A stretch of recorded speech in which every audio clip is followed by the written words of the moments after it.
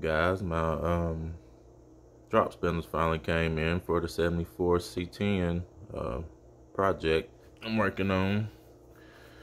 Just like doing a little filming here, showing you guys what come through the mail for the C-10 step by step. But these are the 3-inch drop spindles I'm putting on the C-10.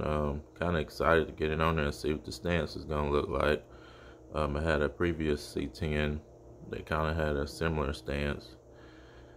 5-inch notch in the back, 3-inch drop springs in the front, but I didn't do a spindle change on the other one, but it had a good stance to it. But anyway, guys, I'm excited.